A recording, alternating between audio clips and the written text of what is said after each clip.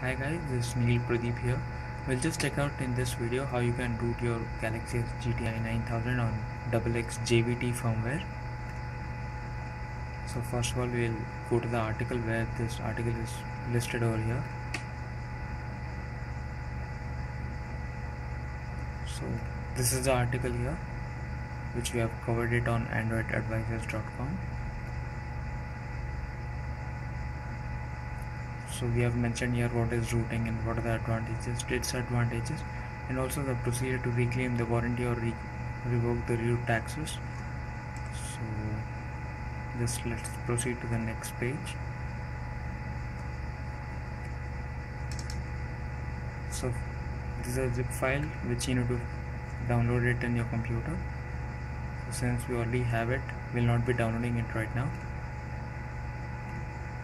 So once the file is downloaded, and if it prompts you to enter the password, so enter the password as androidadvisors.com. So unzip the same, and after that open the Odin. So keeping the Odin open in your computer, you now need to connect your phone with the help of USB cable which I've got at the time of purchase. So this is a Galaxy S phone which I've already turned off. Now you need to enter the download mode. So the download mode can be entered by pressing the volume down key, menu key, and then just power on. So this is the download mode which I've entered. So now after this,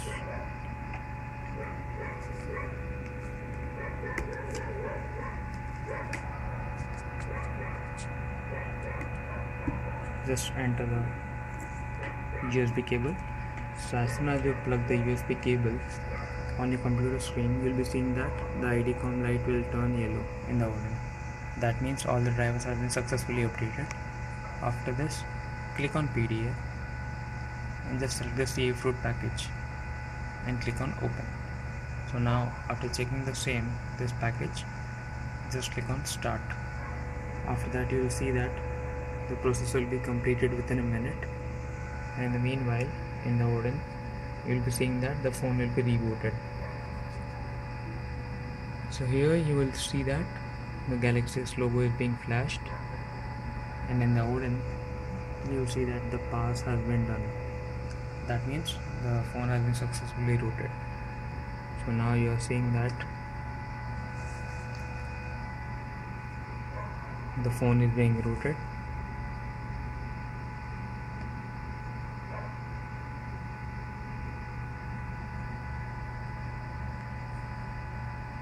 So it will take some time on the S logo for the first time, and as and when the time progresses, so here you go, the phone is being rooted. Just to check on whether the phone has been rooted successfully or not, you need to go into applications.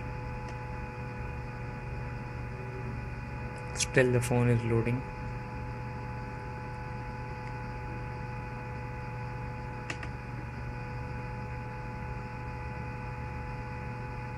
Just let the media scanning to be finished.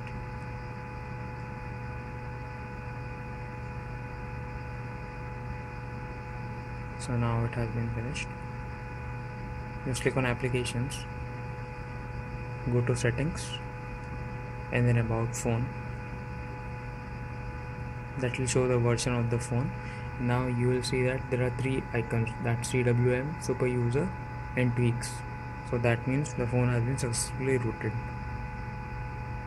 You need to allow the access to the CWM application. So that's it. The phone has been successfully rooted. Stay tuned for Android advices for more.